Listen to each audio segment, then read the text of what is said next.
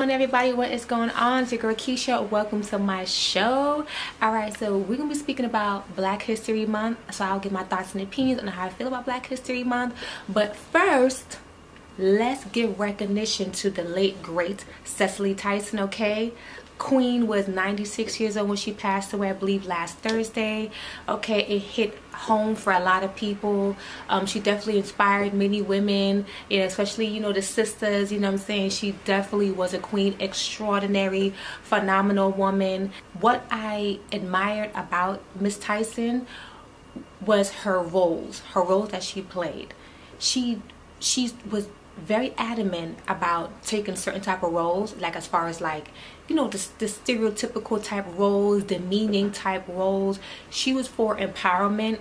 She was for dignity. She didn't want black women just taking any old roles just to make it. So there's a lot of movies and deals that she rejected because of her stance. You know, like the saying goes, if you don't stand for anything, you fall for everything, right? So I like that about Cicely Tyson. And you know, it's unfortunately she did pass away, but she lived many years on this earth. God allowed her to live 96 years. That's amazing. Today's time, people ain't living past their teens, you know what I'm saying? So you know, rest in peace to Miss Tyson. Okay, and yeah, you know, we lost a great actress and a phenomenal actress, and just an inspiration to many. All right, so we're gonna be speaking about my thoughts and opinions on Black History Month. I really don't feel like Black History Month is something that people really take to heart. Like, you don't really see a lot of people showing, like, really caring for Black History Month. For me, I'm kind of offended that Black History was only 1 month. Okay, they gave us the shortest month to represent our heritage. You know, Black History Month is, you know, it's our heritage, it's our history, it's embracing our heritage, it's embracing our history. That's what Black History Month is about. Owning our history, loving on our history, you know, never forgetting who we are and where we came from. That's the most important. I don't give a damn. You're not going to just give me February, honey, and think that that's okay. Give me the shortest month out the year, talking about happy Black History Month. Boy, girl, bye. Every month to me is Black History Month. You deserve way more than 1 month out of the year to represent us. No. All right, so let me give you a little brief history on how Black History came about. All right, so Black History Month came about through Carter G. Woodson. So he is a historian, he's an author, he is also a son of parents that were also enslaved. Okay, so he decided to then get his PhD at Harvard University. He's one of the second African-American, second black man, you know what I'm saying, to get his PhD from Harvard University. So definitely a brilliant brother, okay? And Carter G. Woodson is recognized as the father of Black History Month. All right, I got my notes here, you guys. I don't want to mess up. This is important to me. I don't want to mess this up. So he's recognized as the father of Black History Month. Okay, so how he came about Black History Month, that he recognized that in the American system, and y'all already know, when we went to school, what did we learn about in class about Black history? Slavery, civil rights, slavery, civil rights, slavery, civil rights. Like, that's all to black people. There's way more to us than slavery, civil rights. Hello.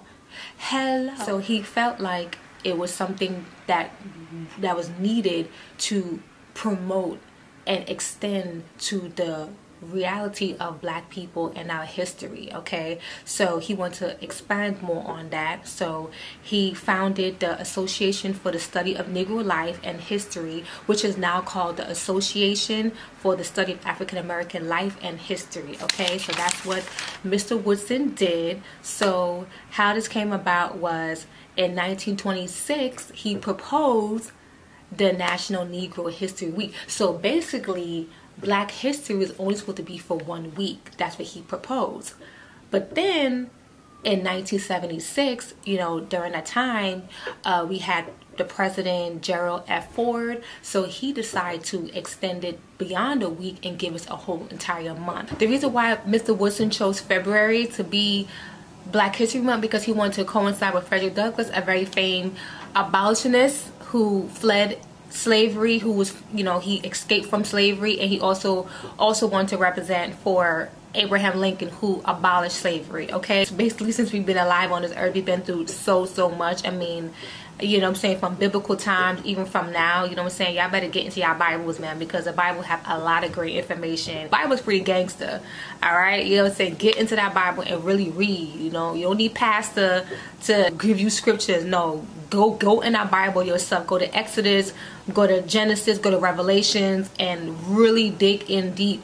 I mean, I truly do feel like Black history has been watered down a lot. I feel like a lot of things that they do hide from us. And I just feel like, you know, there should be way more to us than just slavery and, you know, civil rights, you know what I'm saying, leaders. You know what I'm saying? There's way more to Black history than that. I mean, Black people have invented, Black people have fought wars, Black people have built. I just feel like people shouldn't just take our history lightly, you know, and just, you know, put more respect on Black history. And I don't think there's a lot of respect on Black history at all. There's not a lot of respect for Black people, period, but that's another video, I guess, right? Anyways, there's a woman by the name of LaGarrette J. King. She's a professor of social studies education at the University of Missouri, and she, you know, she gave her 2 cents on how she felt about Black history and what it should be, and how people should emulate it, how people should represent Black history, how people should teach Black history. And she feel like Black history should come from a Black perspective, you know what I'm saying, and not some watered down, you know what I'm saying, sanitized, you know, version, you know what I'm saying. Like, give us the raw in-depth deal, all right? Just give it to us raw. Do not sugarcoat anything with our history, because it's so many, you know, it's good, it's bad, it's horrific, it's all of these different things, and we should learn about that. So she gave a list, and I want to share this list with you guys and see if you guys agree with how Black history should be taught, how it should be embraced, how it should be taken into account. So she feels like teaching Black history should be taught from a Black perspective, like I said before. Black history should be power, oppression, and racism. Okay, Black agency and preservation, and that's what we need to focus on too as well. You got so many Negroes out there, and I'm not saying that Black people are the only ones that kill each other, but there's a lot of, like, you know, interracial going on, a lot of death, you know, with Black on Black crime. Then you have, you know, saying sicknesses and illnesses, you know, saying certain eating habits, all these different things that can lead to just the decrease of our population. So self-preservation is definitely important, and I feel like that should be more expressed and more and maintained and practiced more in our community. All right, then you have resistance, Black joy, Black love, Black identities other than heterosexual Christianity and middle-class Black man. There's way more to Black people, you know, and way more to our identification than just those 3 things. All right, Black historical contentions and Black problematic aspects of Black history, and just basically Black excellence. You know, you have Black people who invented every damn thing that you could imagine, damn near, like everything you utilize today. You know what I'm saying? That's a necessity. Most likely a Black man or woman invented that. And I just feel like, you know, Black history is definitely beautiful. I would always embrace it. I would always represent that.